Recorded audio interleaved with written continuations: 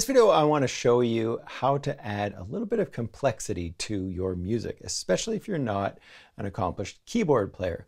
And the way we're going to do that is with this magical interval of the sixth. So the examples you just heard are all sixths, playing in sixths over top of the music. So the interesting thing about doing that, of course, is that you're adding some harmony. And if you play in the key of the song that you're in, the sixths that you are playing are all going to work melodically, sort of harmonically, in most cases. It's not a perfect science, but if you're new to this, you can try this trick out that I'm going to show you here, and I think for the most part, you'll find that it works really well. So what's the deal with the sixth? Western music is really built on chords, and chords are built on thirds. So if we look at a chord, a regular C major chord, we've got a major third and a minor third.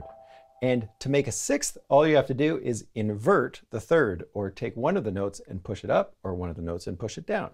So I'm going to take this note right here, the bottom note, I'm going to push it up an octave, and now we have a sixth. So that's how you create sixths. And that's why they sound so nice, is because they're all just part of the chords that we have in our music. But it works really well to play in thirds or in sixths in the key that you're in over top of the music that you're playing. So if you have a lead line or a melodic line in your music, following it with a sixth below sounds really nice. And this works in major keys or minor keys. So if we were actually in A minor, remember A minor and C major are all white keys. Same thing. Check my music theory video if you don't know about this stuff. I'll put a link in the description. But we've got sixths now in the minor key.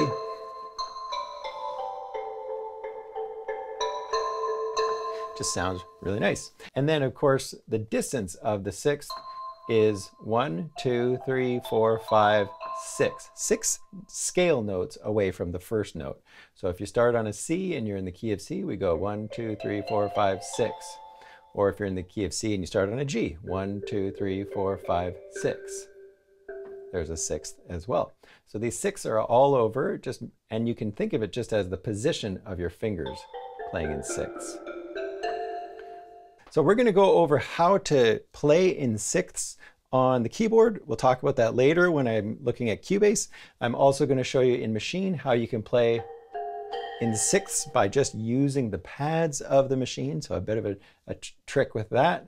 And then I'm also going to show you in Massive X how you can use their synthesizer unison settings. You can actually set it so that you can play in sixths by just playing one note. So that's kind of an exclusive thing to Massive X, but you'll find stuff like this in all sorts of other software as well. So give this a try. Try it out on synth pads. Try it out on string parts. You could actually use, a viola and a violin and have them play in sixths. Try it on your synthesizer parts that are polyphonic, of course. Try it on mallet sounds. You could do this on a guitar or with a guitar type patch. There's so many different instruments you can try this out on, and it really doesn't matter the genre of music. You'll hear this kind of stuff a lot in more emotional music, say piano stuff and playing in sixths up at the top. But I love moving the top part of my pad around in sixths because it really just has this kind of beautiful quality, and it's open. And the thing with pads is everything gets so messy if you keep the voicing really tight. So you open things up and you play in sixths and it just sounds great.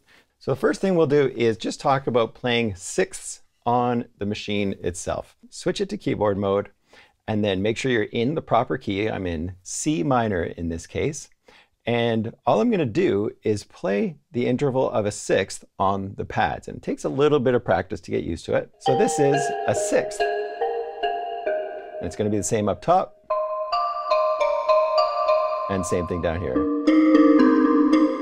The only thing we have to do on the machine with these limited pads is that we need to figure out what that one step is where it doesn't. What do I do right there, right? All we have to do is go up to that one right there.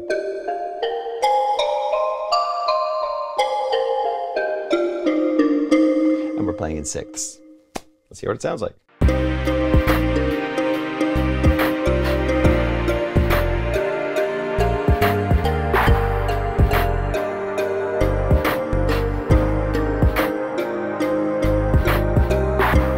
Pretty cool stuff. It sounds nice. It sounds sounds different, and it's going to be something different for you to do other than just playing a single note. Of course, you wouldn't want to do this all the time. But there you go, playing in 6 on the machine. Just practice it like this.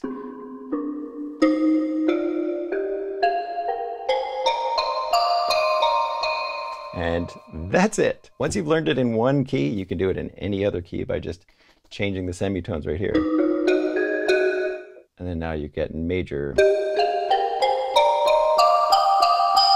Right? So that's playing in 6 on the machine. Takes a little bit of getting used to, but it is actually very easy. You can also try doing it with just one hand. Rip around, play a little bit, and try some stuff out in 6 on that. Next thing I'll show you is in Massive X. This is a really neat feature of Massive X. I absolutely love Massive X. I really think it is an underrated synthesizer, and as I said many times in my videos on Massive X in the past, I really want to dig into this one at some point in the future and increase my own knowledge of it so that I can share it with you guys. What we're going to do is we're going to go to this voice tab right here, and we're going to turn on unison. And right away, you're going to have to change the voices. If it's not already at 2, change it to 2. This knob right here might be all the way at 0. So now all we need to do is take the chord morph and drag this all the way to the right. So now if I turn that off, here it is with the unison on. If I turn it off, we can hear that we're playing those 2 notes right there, which is the 6th apart. So it's kind of interesting. It jumps up and gives you a 6th below is basically what's happening below your note. So now that we've got a 6th right here, the next thing we need to do is figure out the key that you're in. I'm in C minor over here already, but just for fun, let's change this to D minor. And then now we just go over here and set this one to D minor, make sure chord detune is off. And then you have to go to harmonization and choose natural minor. So natural minor V or natural minor CZ, I don't think either of those make any difference. And that's going to work with our minor key over here. I'm going to set it back to C minor because that's what our song is in. And that's it. Now we can hear those 2 notes. And watch what happens when I play along. I'm just going to do one.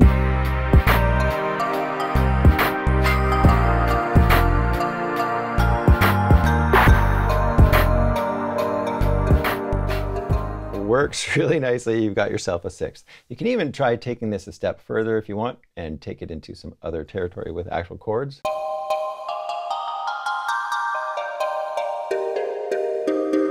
So the downside of this is that you don't actually get any MIDI that shows you the notes that you're playing.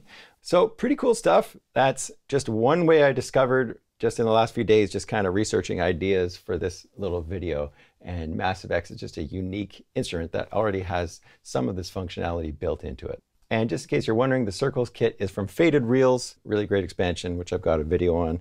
Now let's go check out Cubase and see what we can do in Cubase to facilitate this whole 6th thing.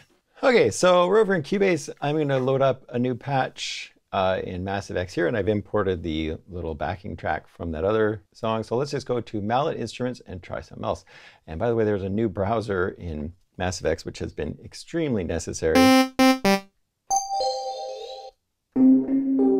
Let's try a synth pad, and then let's go to character and try maybe bright, because this kind of 6th thing will work with any instrument, really. It could work on your guitar strings, you know, if you figured it out on guitar.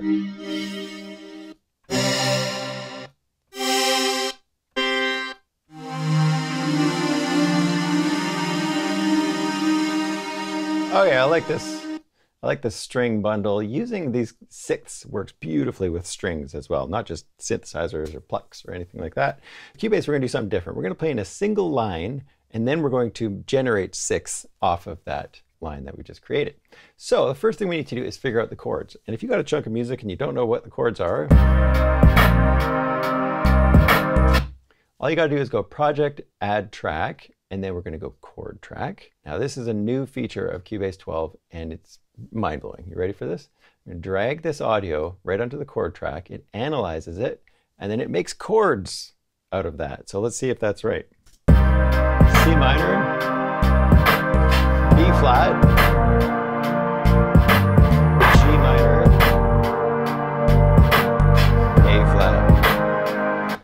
analyzed the chords perfectly, which is great. And it's telling us we're in D sharp major. I thought I played it in C minor. Well, it just so happens that D sharp, or actually E flat major, is the same as C minor, same key, same notes. So it got everything right, which is awesome. So if you're not a musician, I'm going to try and make this even simpler for you. So right now, the key that I'm in is C minor. But if you don't know how to play in the key of C minor, that's not going to be very useful for you, because you're still going to have to play something on the keyboard. And there's a couple ways we could do that. We're going to start with an old way. This will work on any version of Cubase, probably back about 100 years or so. And what we do is we go over to our inspector, and we're going to go to MIDI inserts, and we're going to drop in a MIDI modifier. So if I click on MIDI modifiers, all I need to do is go to the transpose place right here, and I can do something according to this key that we are actually in. So it's saying we're in D sharp major. That's E flat, basically, is what that is. I want to play in C major. If you want to play in the white keys, you're just going to play in C major. So I need to go up 3 semitones from C in order, if I play a C, in order for it to sound like it's an E flat, I just need Cubase to change it up 1, 2, 3 semitones. So I go over to transpose and I go 3 semitones, and now listen. Take that off, and we're now playing an E flat. Now I can just go and play all white keys, and I'm actually going to be in the key of this little song idea. So now I'm going to play something in just the white keys, and we're going to add a 6th to that afterward.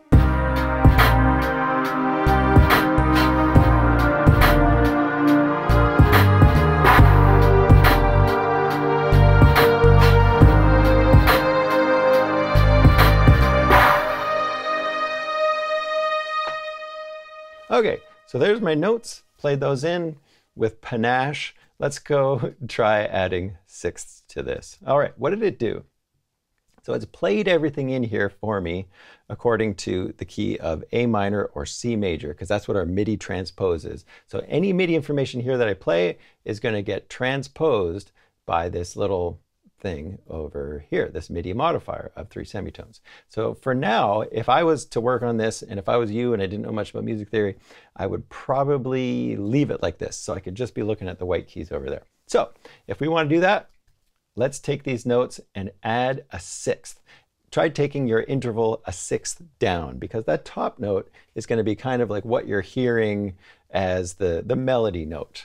And so to get a 6th down, you select all of your notes, and we're going to go Option and drag this down a 6th.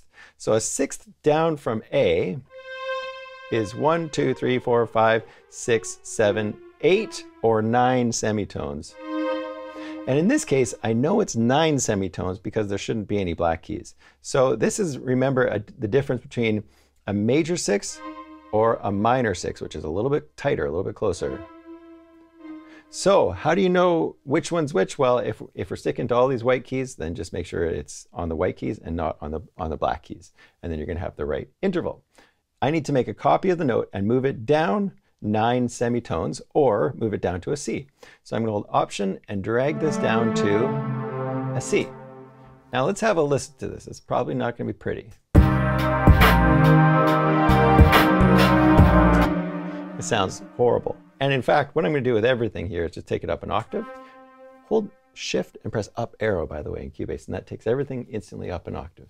Nice little key command. So I've got my 6th down, but I know that there's some wrong notes. And the beautiful thing about Cubase is the Scale Assistant, and fairly new feature. So with the Scale Assistant, what I can do is look at my pitches here according to the Scale Assistant. If I change this little drop down here to chords, and now we can see the intervals that are wrong.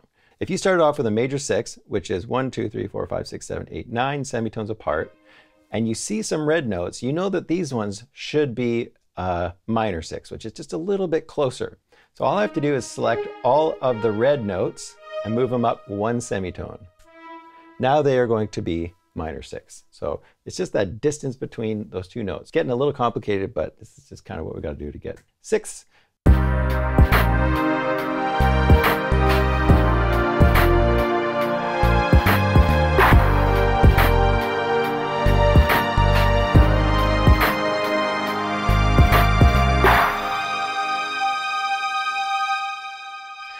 So doesn't that just sound nice? Like sixths with strings, with a string line. Beautiful stuff. Obviously, we're getting into harmony territory here, music theory, and we could take those six and we can add another note, we can add another note, but this is just a simple trick for you to take an interval and try playing around with it in different ways, in different DAWs or different applications. Another thing that you could do with Cubase is to learn how to play six on the keyboard. So let's just try that really quickly.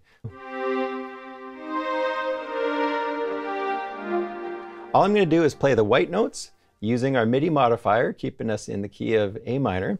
And then all I'm going to do is play a sixth apart. Try and keep my fingers locked in that position. Let's try playing something.